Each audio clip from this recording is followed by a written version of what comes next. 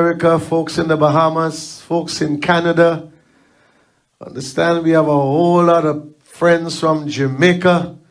Welcome. And those of us from the Caribbean Union Conference. Welcome to our President, Dr. Kern Tobias, Secretary Johnson Frederick, and Treasurer, Pastor Bertie Henry. And to all our presidents, and to all our pastors, and to all our members, we welcome you here tonight. What a great time we are having in the presence of God. The signs show that his coming is near.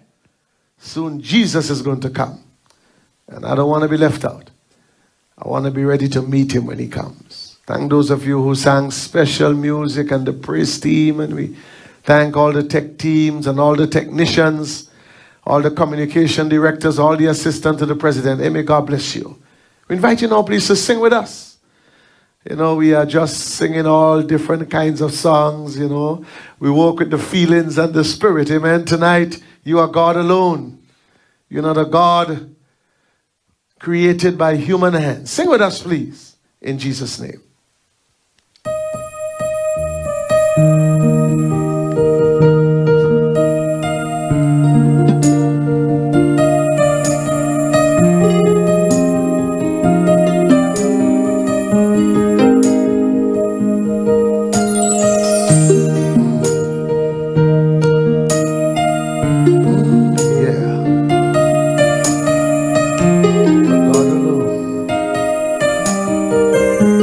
Now, please.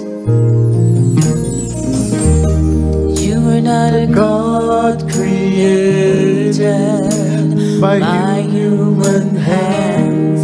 You are not a God dependent on any mortal man. You are not a God in need of anything we can give by your plan. That's just the way it is.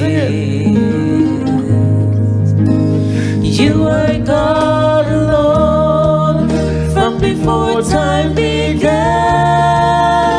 You are on your throne. You are God alone. And right now, in the good times and bad, you are on your throne.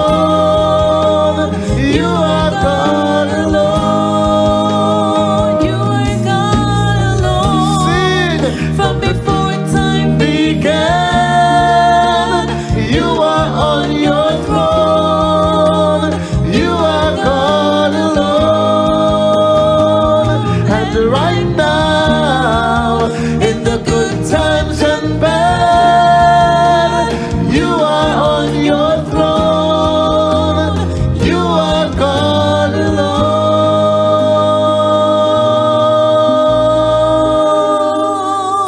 Hey, come on, somebody say amen. Can you bow your heads and pray with me, please? Father God, may you take control tonight. Bless every listening ear, every home that is listening to the message, that will listen to the message tonight, every church, every individual. Oh God, this is your word, and you have promised that it will not return unto you void. So bless us, Lord. And may this be done to give you glory.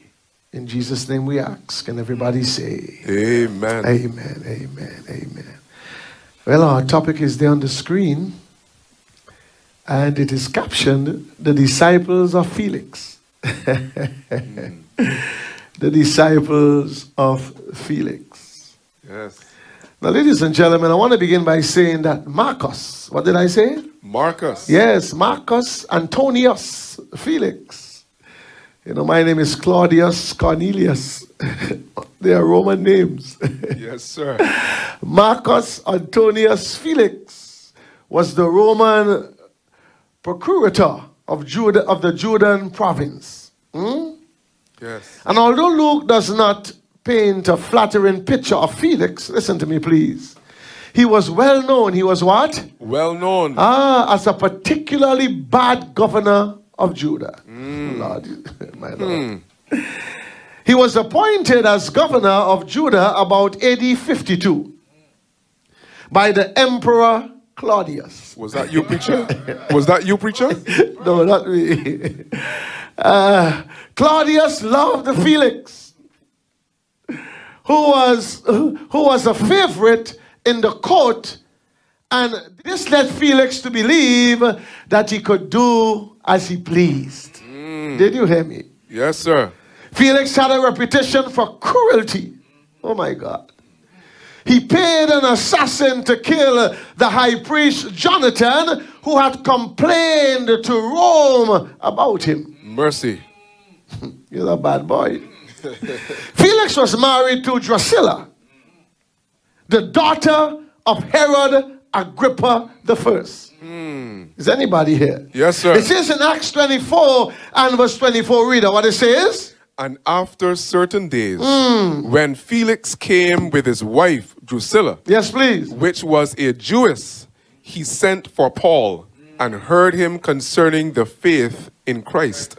Now, ladies and gentlemen, I read that Felix persuaded Drusilla. Persuaded who? Drusilla. Then about 20 years old, to leave her husband to marry him. I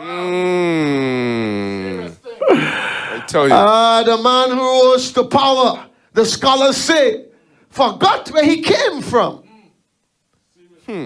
He was by birth a slave.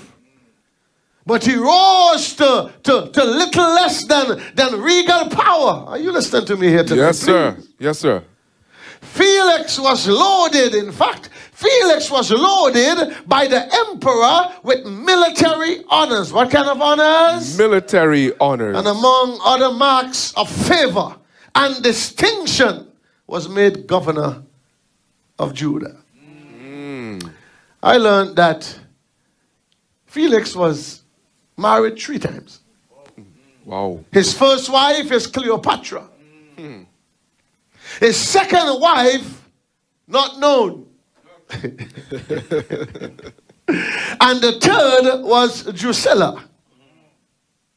And so, ladies and gentlemen, note here, he was an immoral man. What kind of man? Immoral man. An immoral man who had no time for God. So sad. Paul knew that. And he was not afraid to confront the leader. Hey, as men of God, as preachers of God, we cannot be afraid. That's why as I stand here, I got to preach the truth. I got to tell you what the Bible says. Yes, sir. I can do no different. Amen. I will not go against the word of the living God. I prefer to die. Crucify me. Put me on a cross. But I am bound to preach the truth of the living God. Amen. Because this is a religious discourse. My focus is not on the history of Felix, whether good or bad.